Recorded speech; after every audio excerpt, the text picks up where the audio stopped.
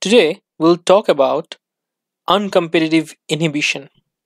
It's an important type of reversible inhibition, and let's look at it. In normal circumstances, what happens is enzyme interacts with the substrate and form a transient enzyme substrate complex, which ultimately give rise to the product and the enzyme is unaltered.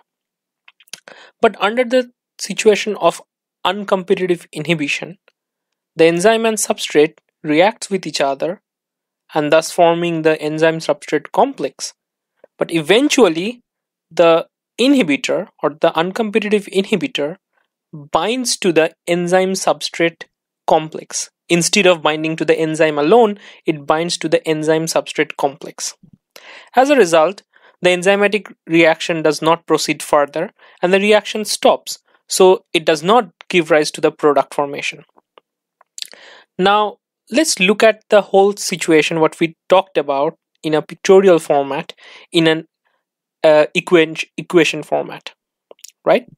So here is our basic equation, where one side we should get product by the conversion of enzyme substrate complex, but as in this particular situation, the uncompetitive inhibitor is binding, so we are getting a enzyme substrate inhibitor complex instead of getting a product, and the reaction is not proceeding further. And we have defined all the rate constant for all these reactions, and for these inhibitor binding, let the rate constant be Ki. Now let's look at the Michaelis-Menten equation under this situation and try to understand what has changed with the presence of this inhibitor. So this is how a normal Michaelis-Menten equation look like in a V versus S plot. And this is how the equation look like in presence of an uncompetitive inhibitor. By just looking at this red line, which is the equation in presence of a uncompetitive inhibitor, you can say that the Vmax has decreased, right? And the new Vmax is way lesser than the previous Vmax. Also, if you look at the Km has also decreased, right? Now, the equation, which is normal, the Michaelis-Menten equation looks somewhat like this, which is V0 equal to Vmax into substrate divided by Km plus substrate concentration, right?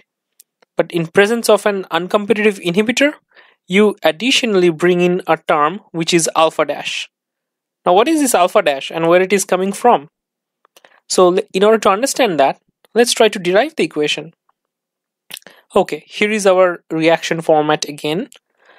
Now, from this reaction format, if we consider the inhibitor binding kinetics with the enzyme substrate complex, we can define our Ki dash equal to Es into inhibitor concentration divided by the concentration of enzyme substrate and inhibitor complex. Now, this is an important part which we would be used to derive our equation. Now, at any given time, we know that the total enzyme concentration is a combination of enzyme, free enzyme, plus enzyme in format of an enzyme substrate complex, or the enzyme in format of an enzyme substrate inhibitor complex. So three kind of possibilities are there when we talk about the total enzyme, right? Now, taking Es common from this thing, we get to a equation like this. Now, multiplying both sides with K2 gives us something interesting. Previously, from Michaelis-Menten equation derivation, we know that V0 equal to K2 into Es and Vmax is equal to K2 ET. And let us define this 1 plus inhibitor concentration by Ki as a parameter alpha dash. Now, if we plug in all these values and assumptions, what we get is something like this, which would ultimately leads us to this equation. Now we understand what is alpha. Now, alpha is basically a constant here, right? Now here you might be wondering that how the Km of the reaction is decreased. So we know that here the product formation is not happening. Most of the ES is getting converted to enzyme substrate and inhibitor complex. As a result, the concentration of ES is decreasing. But according to La Chatelier principle, what happens is the equilibrium for this reaction is shifted rightwards, and more ES is formed.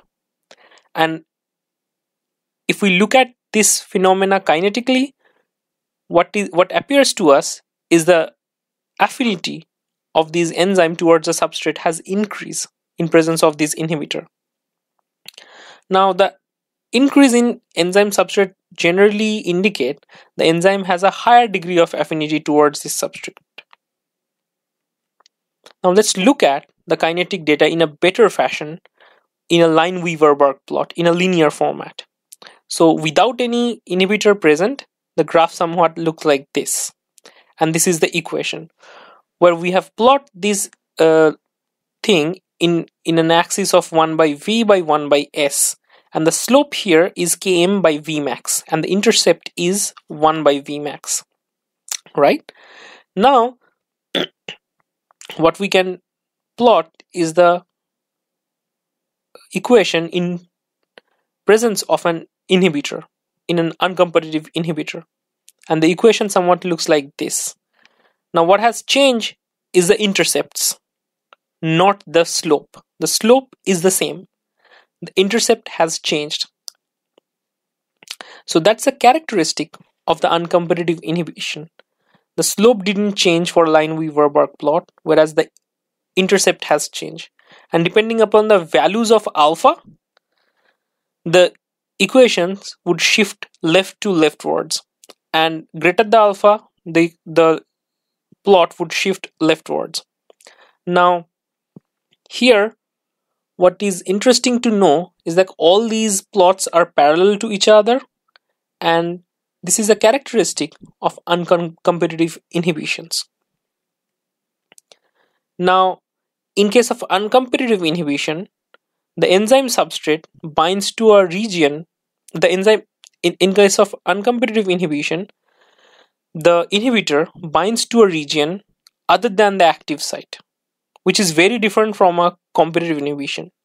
In case of competitive inhibition, the inhibitor binds to the active site. Actually, the inhibitor and substrate competes for the active site.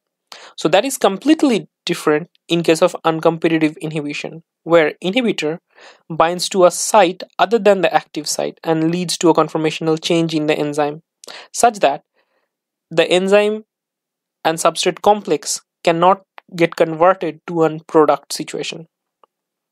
Now let's look at this equation, or let's look at how the changing substrate concentration, this inhibition is changing.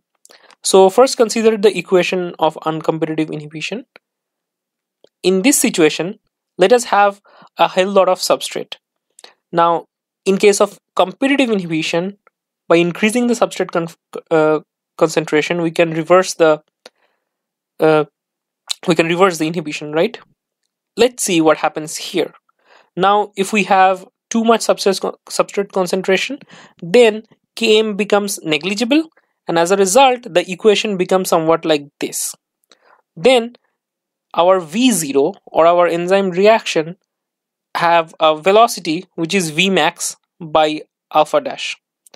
And now we can understand why our Vmax or the enzymatic velocity is different or decreased in this uncompetitive inhibition reaction. Now let's assume that substrate concentration is way lesser than the Km. In that situation, the substrate concentration is negligible, so V0 becomes Vmax S by Km. So in case of this kind of uncompetitive inhibition, having lower substrate concentration is beneficial and it can reverse the effect of this inhibition. Now let us take an example of this kind of enzymatic inhibition reaction. So placental derived alkaline phosphatase is uncompetitively inhibited by phenylalanine. So this is an example of uncompetitive inhibition.